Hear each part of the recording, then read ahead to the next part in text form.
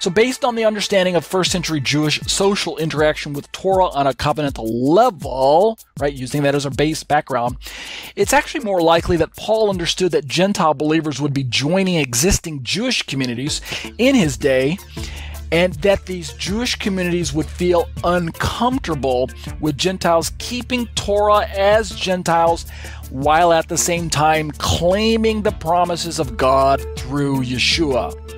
Understand?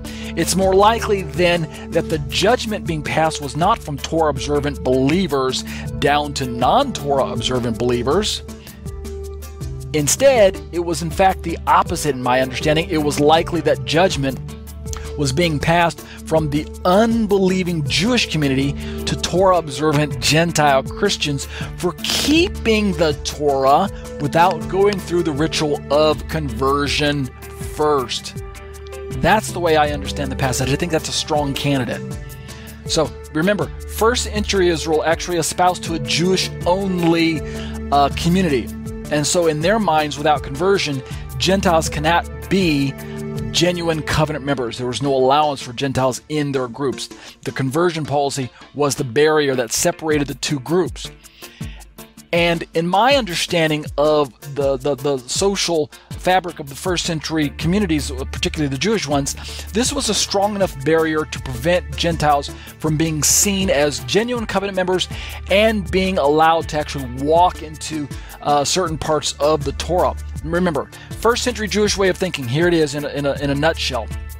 We had Jews on one side of the wall, Gentiles on another side of the wall, and conversion was the vehicle that took a Gentile over the wall into the Jewish community. Conversion was needed in order to walk into the works of the law. You have to convert first and become a legally recognized Jew first, and once you cross that barrier, once you scale that wall, once you pass that entry point, so to say, the rest of the Torah and the blessings of the covenant are handed to you as a Gentile, and this is only after becoming a Jewish covenant member. Does that make sense? So, in a word, it is historically tenable, in my understanding, that unbelieving Israel became jealous and outraged at Paul's teachings at the newly fledged Gentile membership, the Gentile inclusion into Israel via association with a slain Jewish martyr, sans circumcision, that is, minus circumcision.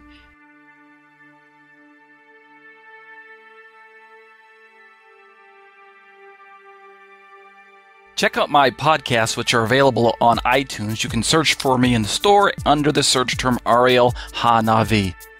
But if you prefer to watch your theology, check out my YouTube channel, subscribe to my YouTube channel, and click the bell for notifications. New content is added weekly or even daily.